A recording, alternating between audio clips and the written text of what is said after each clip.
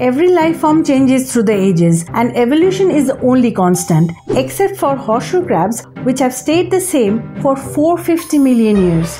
The oldest fossils of horseshoe crabs, found in 450 million year old rocks in Manitoba, Canada, look similar to the creatures we find living on beaches today. This 150 million year old fossil looks like it would fit right in on a Delaware beach. Alive today, these living fossils look almost identical to their fossilized ancestors. Since the time of the horseshoe crab's origin, the world has seen several mass extinction events, including the asteroid that wiped out the dinosaurs. All the while, the horseshoe crabs have been there, crawling along the seafloor. So why do these animals still look basically the same as they did millions of years ago? Is this a case of evolution gone wacky? Well, how they have managed to stay the same is a great mystery. One theory that has a winning formula is living in a stable, predictable environment where there is little competition for resources. These animals can live in shallow or deep, warm or cold water and eat pretty much anything they find on the seafloor.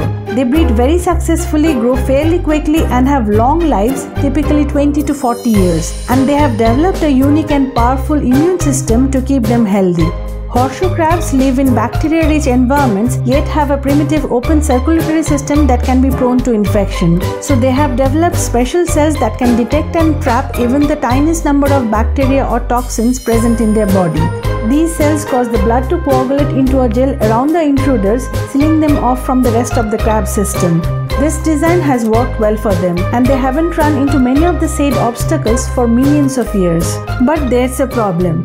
Evolution cannot be stopped no matter how hard you try.